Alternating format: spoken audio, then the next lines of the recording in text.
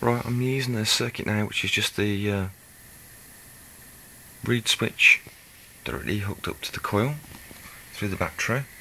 I've got a neon across the reed switch to stop it burning out.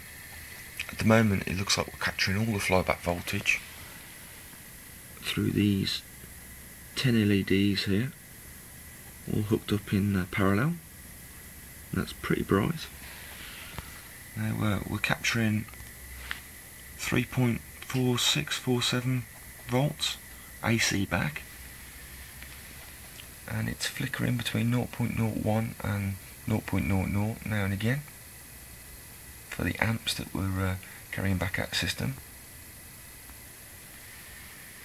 And also I've got another coil just resting around the side, which is hooked up to this LED here, which is getting another 0.01 amps back out of it. And that suggests to me if we was to put a few more of those around it, we would gather all of that back out, as many coils as we want to put there.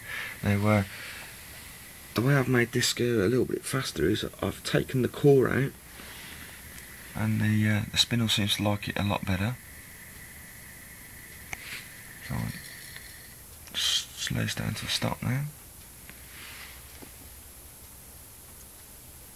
And just kick it off.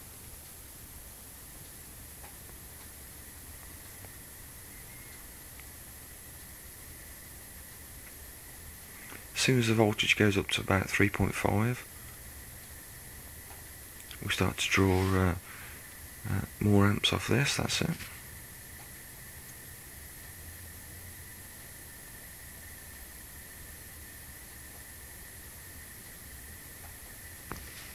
If we quickly look at the brightness of them, I'm quite shocked at.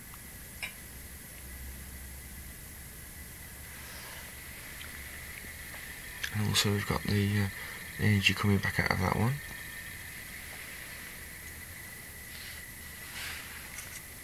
If I move the coil slightly closer,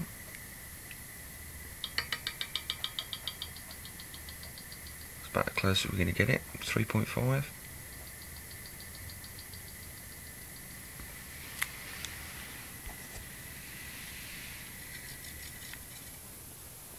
You can see all the LEDs in there now.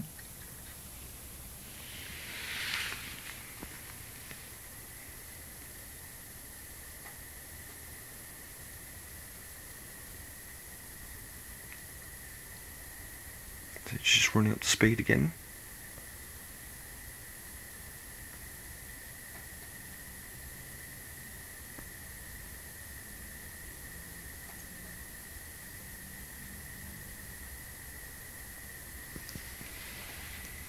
The brightness is coming back up again and still gathering that over there. I think the input amps is about 0.05, 0.5 and 0.06, sorry. So we need to build a lot more coils to put around the outside, and then link them all up to perhaps a capacitor and then straight back into some batteries again.